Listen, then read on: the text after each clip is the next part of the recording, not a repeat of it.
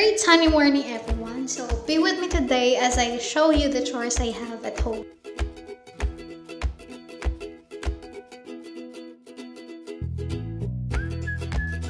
So we're gonna fix that. We're gonna fold those blankets, we're gonna align those pillows, and we're gonna gather those clothes to organize them in my drawers.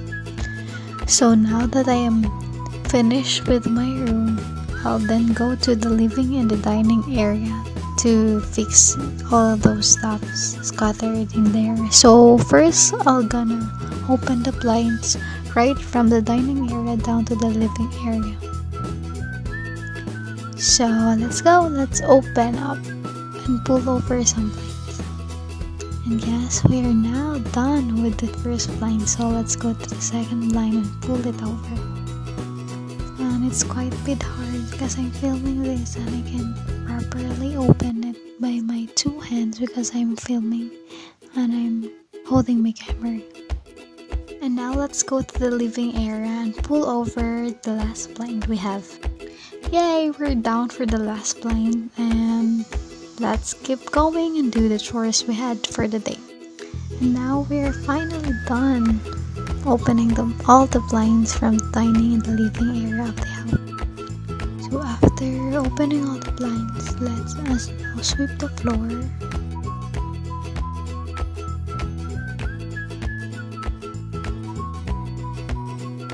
It was easy for me to sweep the floor because my mom already mopped the floor last night, and now all I'm going to do is to clean all the excess dirt left. So after my online class, this was been my habit that whatever dishes left in the sink, I am the one who is responsible to wash it. So first, I'm gonna rinse off those foods left in the plates and in the glasses. So whenever I'm going to put some dishwashing on it, it will not be that greasy. When washing the dishes, I am making sure that every part of the utensils I wash were thoroughly be cleaned.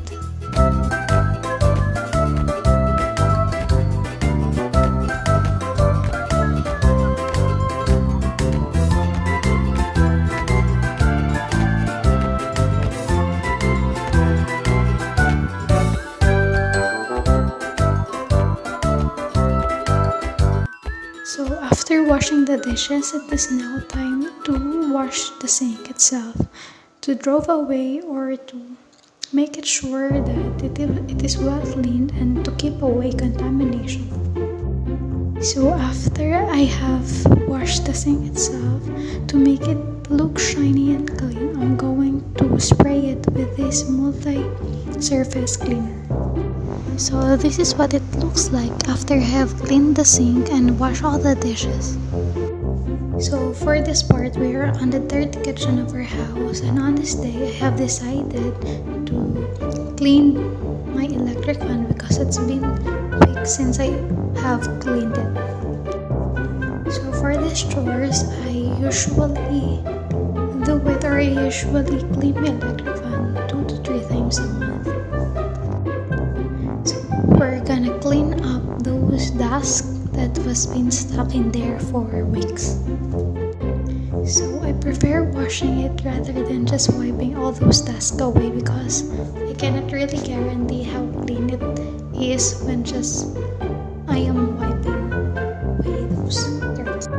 So it's very essential for us to clean our electric fan 1 to 2 times a month because too much dirt stuck on it may cause allergies to us. After I have washed those parts of the electric fan, I'm going to let it dry for about an hour for me to be able to put it back and assemble it back in its original position. So whenever I have time in the afternoon, especially when I don't have any classes or online classes, I always be checking our floor whether it is.